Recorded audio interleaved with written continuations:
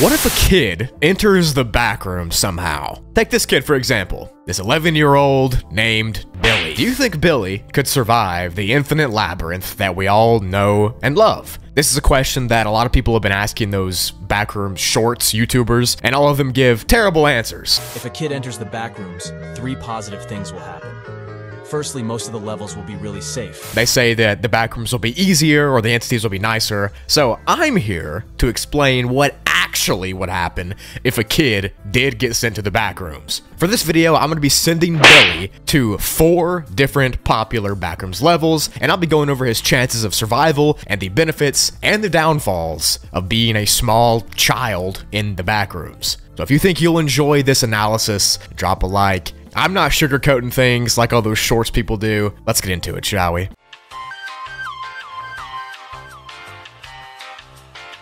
So glitching into the backrooms is never a fun thing to do or think about, right? Most of the time when people think about no-clipping, they imagine, I guess, like older teenagers or adults no-clipping. But if people those ages can glitch into this place, you know, what's stopping children from doing so as well? For the sake of this video, I'm going to go over what I think would happen to Billy if he got sent to level 0, level 11, the pool rooms, and level fun. And I picked these levels because most of y'all know everything about them and you'd understand the analysis more that way. Alright, so let's get into this hypothetical situation, shall we? Before I do, let me know in the comments if you think Billy's surviving or not.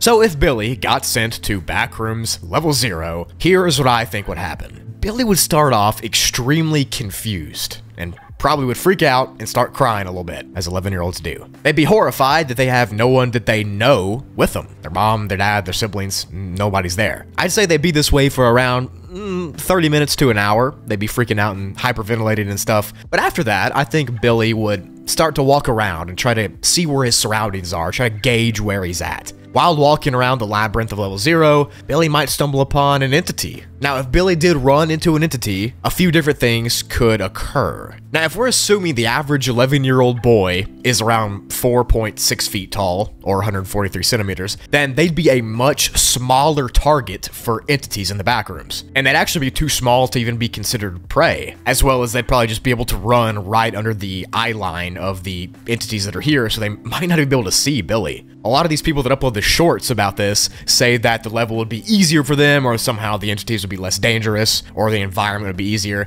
But as I've said before in this video, that's just not true, man. That doesn't make any sense. The level would be the same as it is for everyone. But the kid would have the advantage of being smaller and unassuming and less hostile looking. So being small is good for entity attacks, but it's also good for stealthy walking and exploring, because entities would be way less likely to hear a little kid running around than a full-grown loud adult. And if the entity did somehow see Billy running around the backrooms, he would be able to hide in smaller little crevices and go through smaller doorways and go through smaller corridors that entities and adults might not be able to fit in. But there also would be several disadvantages of Billy being in level 0. One bad thing is that there's no way Billy is as strong as an adult or as fast, which means, you know, they run slower and they couldn't fight anything off if it jumped on them. And that is the main disadvantage of being a kid in level 0. You can't really run that fast, you can't climb as tall because you're not as tall yourself. Like I said, on the other hand, it would be easier for Billy to slip into cracks between walls or small holes or small doorways or crawl through something to evade entities and other dangers. So do I think 11-year-old Billy could survive and make it out of level 0 onto level 1? I think they could. I think Billy's got this. I think at the end of the day, he could probably survive if he figured out how to no-clip. As long as he wasn't crying like a little baby, then I think he'd be fine.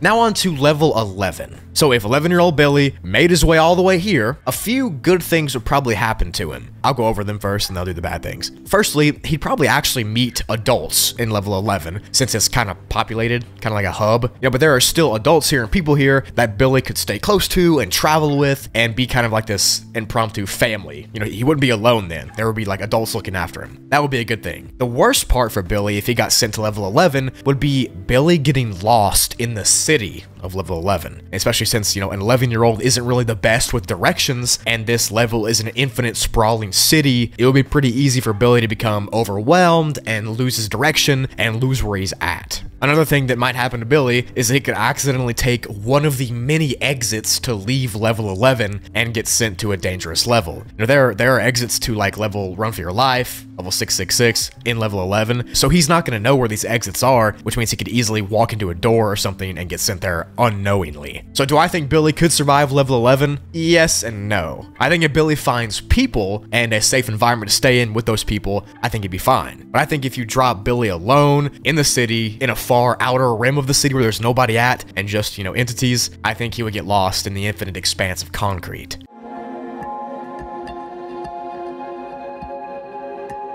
Now, what if Billy got sent even deeper into the backrooms, all the way to the pool rooms level? This level is actually one that I think a kid could probably legitimately survive fairly easily. If Billy can swim, he'd probably have a really fun time here, you know, swimming around. Plus, he could drink the almond water, which would sustain him for food and water forever, pretty much, and it's literally all over the place. He wouldn't run out. Plus, there's not really any bad entities, well, in the main part at least. But that does lead us to the part of the pool rooms where Billy might not be able to make it through. So the pool rooms, as you all know, is chock full of a ton of sub-levels and sub-layers, you know, places with dangerous entities and environments that you can find yourself in before you even know what hits you. Like the deep end, for example, or the purple pool rooms, or the drained pool rooms. All of these sub-levels are very bad news for anybody, but especially Billy, since he's a little kid. He would have a tough time running away from these entities, or not swimming in these dangerous waters, or not getting lost in a deep chasm of the pool rooms. So do I think that Billy could survive the pool rooms? Yes, in the main normal level of it. But if somehow Billy wandered too deep into the pool rooms and got sent to like a sub-level, like the purple rooms or the deep end or something like that, where there's entities or dangerous water and, you know, diseases and whatnot, I don't think Billy would make it out because I don't think he would know any better. And I think we'd lose poor Billy.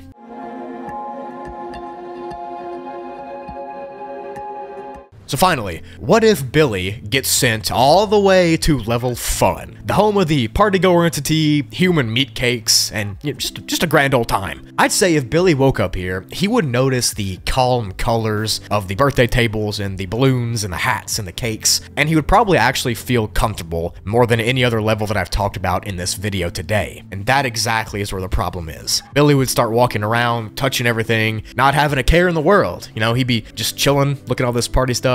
In fact, it might look like an environment Billy has seen before, maybe one of his birthdays or his friend's birthdays or something, so he'd think it's a safe place to be, since it looks like that. Until he saw the entities, at least, I guess. So if a partygoer starts to chase Billy, he actually might be able to evade them by, again, hiding in smaller places, or being too small for the partygoers to see when he's running around. Partygoers are big entities, you know, they're over 7 feet tall, and Billy's only like 4.7 feet tall, so it would be pretty easy for him to evade them. But then again, level Fun is kind of like the pool rooms, where the deeper you go, the worse off you actually are, and the more weird the sublevels get, and all that jazz. Of course, there's also level Fun Plus, and we both know that Billy ain't making it out of that level. So, could Billy survive level Fun? No, absolutely not. There's literally no way. I'm sure the partygoer would end up getting him, of course. Unless Billy had Broogli there with him to help him out, you know. But if he didn't have me, he'd be toast. I mean, he'd probably be turned into a cake. I'm not gonna sugarcoat it there. All right, that is my thoughts on if a kid could survive in the backrooms, or what if a kid got into the backrooms, whatever you want to call it.